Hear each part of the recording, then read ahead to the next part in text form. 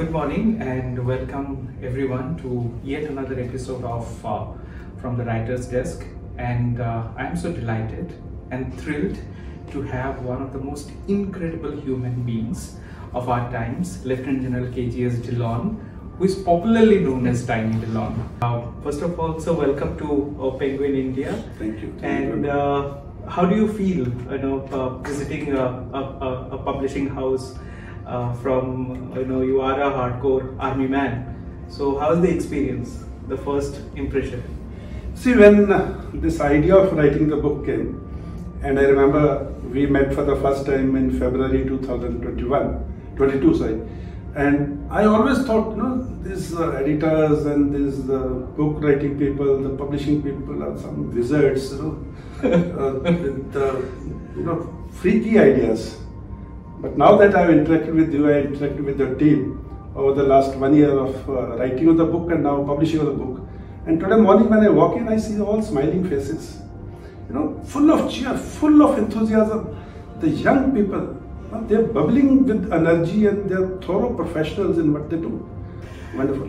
But sir, when we read your book, from the very beginning you said that you were destined to be an army man. But perhaps in your childhood you never thought of it to begin with. How did you derive at that you were going to be an army man? Army or defense forces has always been type of a passion in northern India because of the geostrategic and historical reasons. And coming from a family, my grandfather incidentally was in the army. He fought the First World War. And coming from a family where both my uncles with whom I spent the maximum time, one was an army man, one was a BSF man. So I have seen uniform from day one and I've seen the way uniform is respected in our country by the countryman and the countrywoman. So somewhere, I may not have at that time thought myself to be becoming an army man, but somewhere I had a tremendous amount of respect for the army men. You were attracted to the uniform? Yes, I was attracted to uniform. Then I was studying in Kendriya Vidyalaya. Most of my class fellows were sons of the army officers or JC or the Jawans and sons and daughters. So I had interaction with them. I had went to their homes. I met their parents. So slowly and slowly, by the time I was in 11th class, it had creeped in that I am wanting to join the army. And then a class fellow of mine, Harish Jang Bahadur, fifth son, elder 4 brothers, all ex-NDAs, he was crazy to join NDA, and in fact he failed my form for joining NDA, and rest as they say history. Here I am sitting with you today. Would you like to share certain things about your childhood which continues to influence you or influenced when you started, serving in the army? We know that your grandmother BG plays a big role. Biggest influence, I'll say the person with grit, determination and rock solid personality in my life was my grandmother, maternal grandmother Nani ji. Respectfully we used to call her BG. She was one rock solid lady who would not let us do anything which is not as per the book, and who would not spare us if we did anything which is not, being a man enough, even at that age of 3 years or 5 years. So learned a lot from my grandmother, and those things, I imbibed. And when I joined the army, even today, after so many years, her teachings are guiding me somewhere. Hats off to her, and if it was not for my grandmother, and of course my mother also, which I written about in the book, I wouldn't have been sitting here today and talking to you. So my wife is the third woman in my life, lady in my life, after my grandmother and mother, who has held the family together. And now the fourth generation has come in, our daughter. She is such a big support for me in critical manner. I'm telling you, 4 generations of ladies in my life, they have motivated me in their own ways. Starting from beta to hi dad, life has been fun with the ladies in my life. I love them all. Thank you. So you have been, drawing, from this. You have been, and we are discussing very regularly on this. In one of those conversations, and it's partly there in the book, that you said that how important it is for the men to learn cooking. Yeah. And you said that one could draw inspiration from army life. that it is, absolutely necessary that men learns cooking. I'm sure that audience would love to know, your, thoughts on this. Army marches on its stomach. There is a chapter in my book, which you are aware of, how army survives in difficult areas. This statement, army marches on its stomach, has been said by Napoleon centuries ago, maybe years ago, decades ago. So, no operational plan can be successful unless it is supported by a very logical logistics plan. You can survive 24 hours or 48 hours if the ammunition is falling short. But this army, where the numbers are tremendous, you may not be able to survive if the food is not there. So every army man, we have some very proficient cooks in the army, but on isolated posts, there are only 10 to 12 boys, or when we are on a patrol for 10 days, 14 days, the cooks don't accompany such patrols. So we have to cook on ourselves. And when on a patrol or an isolated post, the rank structure doesn't matter. You are a team member. As an officer, I may be a captain or a major. I will do all the duties which a rifleman or a Jawan does. I will stand guard at night. I will help in cooking. I will go out and draw water from the nearest spring. So this is where you learn cooking by and by. And in fact, you are aware, there is a full chapter on cooking related aspects in the book, and some very humorous anecdotes are there in very serious situations. Go out and read those. You love it, especially the youngsters. On a serious note, what you have shared just now is that the leadership in army, or the way they inculcate that sense of leadership, is very different from what we see in the corporate setup. So I would specifically like to ask these questions for the younger people, or people who are aspiring to be the leaders, men and women. What would be your piece of advice for them? What does leadership mean? Before I answer this question, I would like to clarify 2-3 terms. There is a boss, there is a term called manager, there is a term called CEO, there is a term called commander, and lastly there is a term called leader. All the few terms which I used initially, maybe a manager, maybe a CEO, maybe a commander, they are appointments. They are sitting in that chair which is designated as such. Whereas the leaders are neither born, leaders are neither trained, leaders are not created, leaders emerge.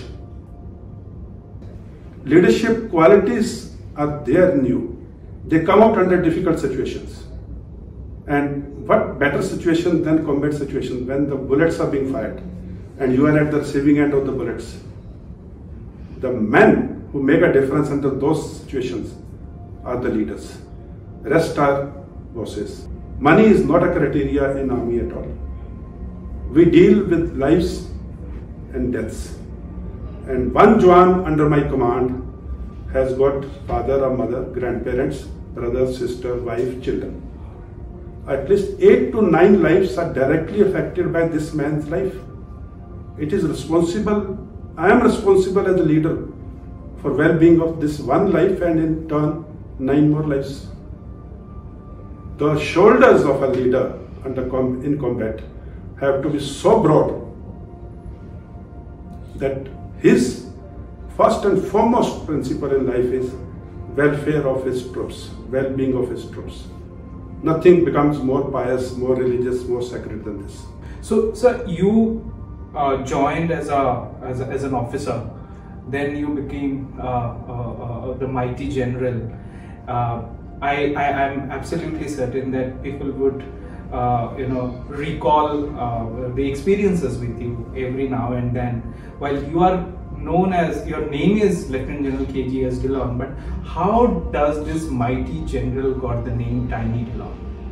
So it's when I joined my unit, December 1983, 4th Battalion, the Rajputana Rifles. That unit had a small, sort of a tradition, wherein the young officer who joins the unit, he was given a nickname based on not his personality but opposite of his personality. That may be physical appearance, that may be intellectual levels of the officer. So I got this name Tiny, and it also gets carried forward in all day-to-day routines.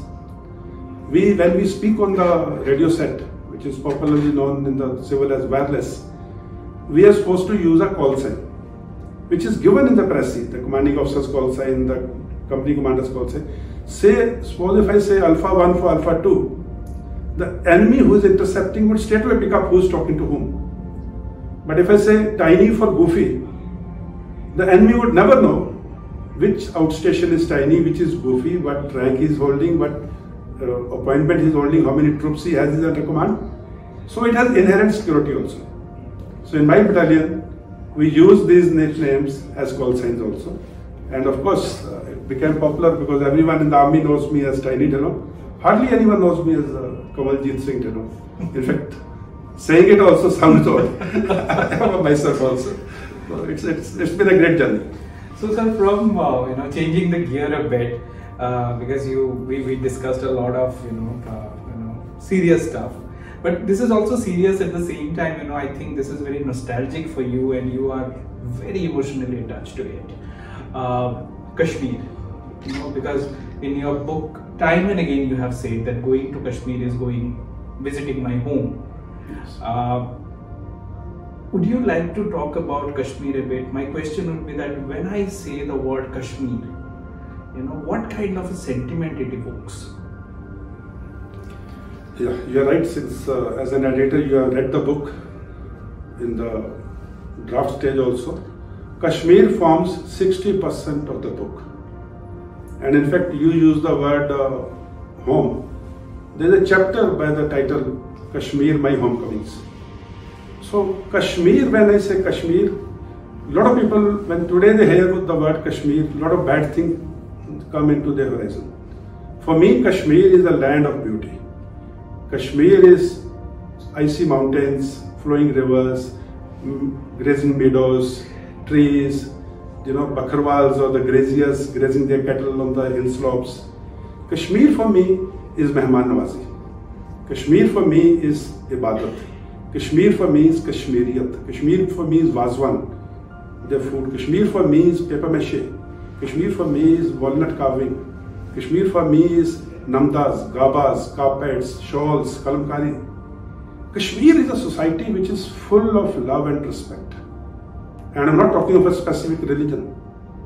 Everyone in Kashmir, Hindu, Muslim, Sikh, Buddhist, Jains, they are such lovely people.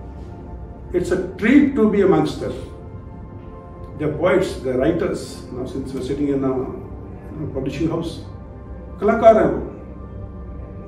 hai, musicians, sportspersons. Kashmir is much bigger than what you hear in the news today. Of course, we talked about Kashmiri Pandit's exodus in the book in great detail because I was a captain and I was present there. We talked about other operations of Rashtriya Rifles in Kashmir. We talked about Pulwama, we talked about Balakot, we talked about abrogation of Article 370 because I was the corps commander and responsible for all these things. Having said that, Kashmir for me continues to be heaven on earth, which is burning. We have doused it quite a bit and the real beauty is emerging again. Kashmir is beautiful, will remain beautiful. Visit it, you will love it. So finally, final question. Kitne kitab aaye, kitne kitab gaye. What would be, one message that you would like to give young men and women of our times, and a piece of, not advice, but something you would like to share, which you think that it will be great if they imbibe it. As a soldier, it is natural for me to say, love your country, love your countrymen, be a dedicated citizen. But on a broader note, it's not only the army which fights the wars. Nations go to war. Militaries only fight on the borders. As a citizen who is not wearing a uniform, you can contribute tremendously to the comprehensive national power. Even if you are producing mustard oil, produce good quality mustard oil. It will get exported. We will earn foreign exchange that will be utilized for the well-being of the citizens, as also equipping the military for better war fighting. So your contribution as an individual, whatever you are doing, is tremendous for the nation building. Today, if you want to say, I want to do something for the country, obey the traffic rules. Don't litter the area around your house. Small things, plant a tree. Just help a person of old age cross the road on the pedestrian footpath. Do small things. We are a nation of 140 crores. If 140 crores do one small thing today, imagine the compounded effect. Be a good citizen, be a good son, be a good daughter, be a good father, mother. You will be a best Indian. Love you, take care. Jai Hind. Thank you, sir. Thank you so much. It was a pleasure talking to you. Thank you. So the book is here. It's available everywhere, online, near your bookstores, everywhere. And it's an amazingly brilliant, gripping narrative. You must pick up a copy. Happy reading.